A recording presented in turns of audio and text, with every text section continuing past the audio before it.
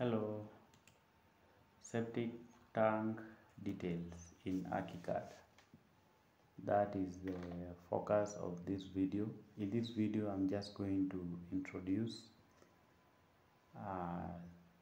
what you need to know, and this is particularly important when you are doing architectural plan. You have to include the septic tank details. So you can see here,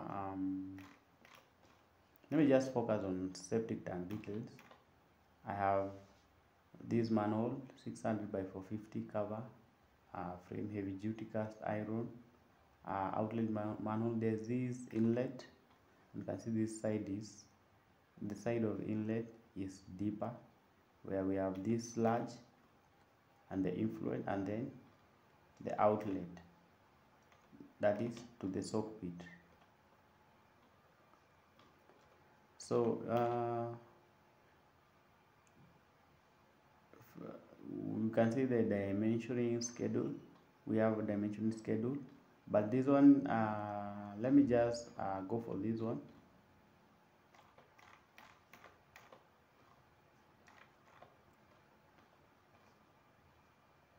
We have a dimensioning schedule here. So I can just maybe drag a copy. Let me drag a copy.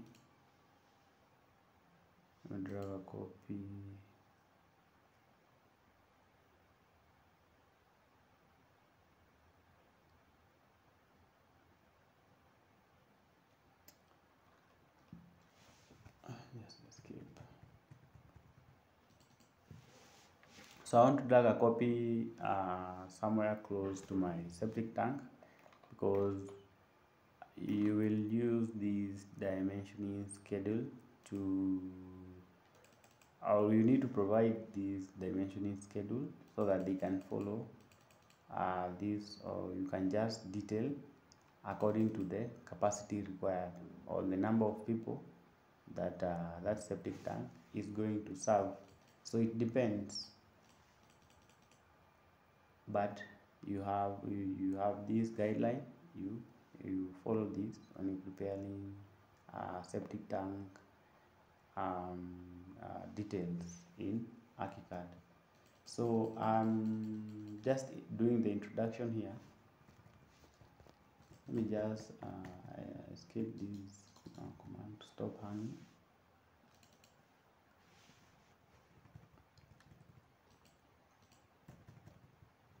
So that in our next video, we can focus on how you can draw that septic tank in ArchiCAD.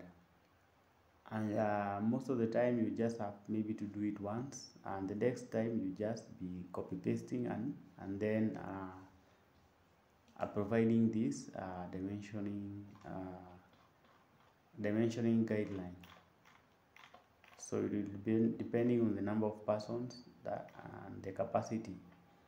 So you can see you have the type. There are different types which depend on the capacity required or the number of persons to be served.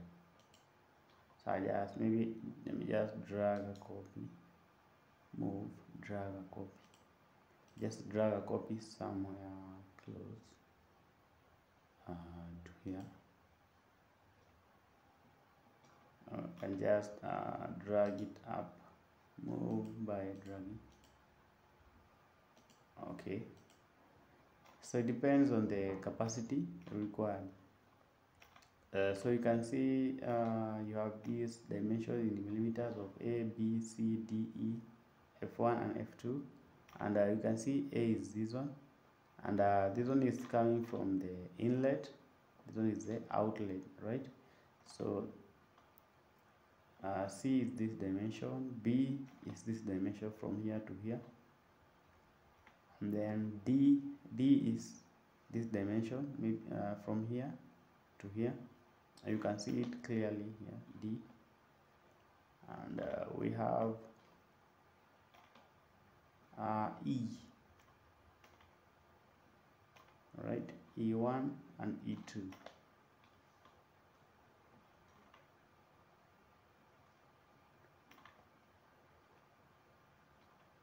Then we have F1 and F2. Where is F1 and F2?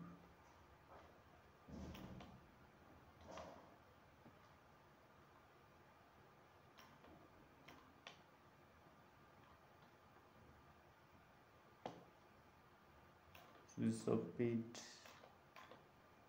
inlet, section A. So if you don't provide these details in your architectural drawing, probably it implies that your drawing is not going to be approved.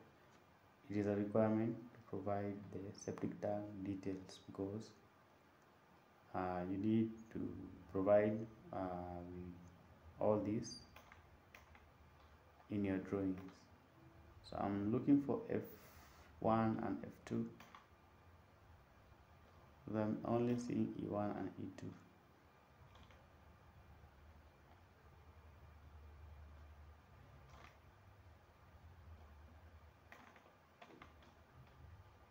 So you can go search this together.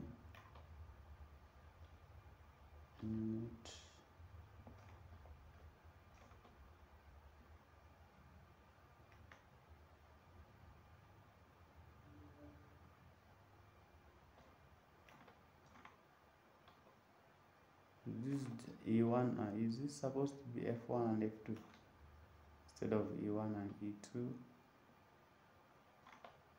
Not clear. And now we can just go to this example, and so you can see here we have this was our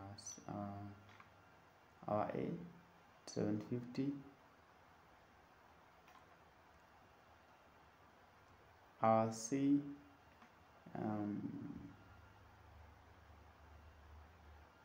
1350,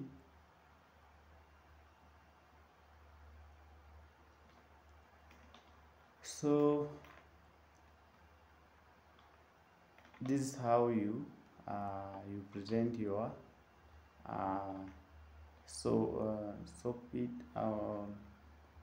septic tank details in ArchiCAD. So these layers are just fill. You can see it's not just fill, so you just use the fill tool. I can just use walls and then change to move our fill. So in my next video, I'm going to focus on how we can draw this septic tank in ArchiCAD.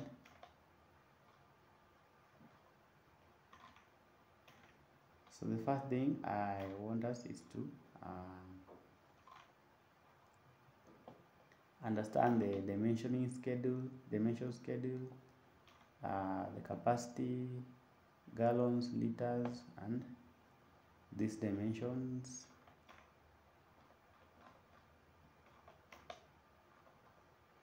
And this is our plan. You can see this is our first manhole. The next manhole in our outlet, inlet, outlet, sludge, effluent,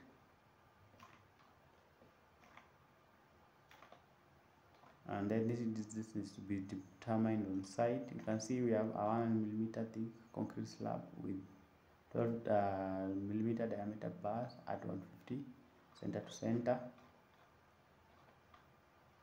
Oh, what about here?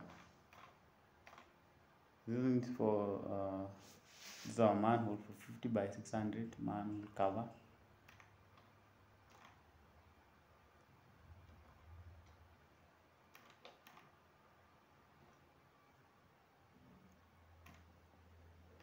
So in the next video we're going to focus on how to draw this manhole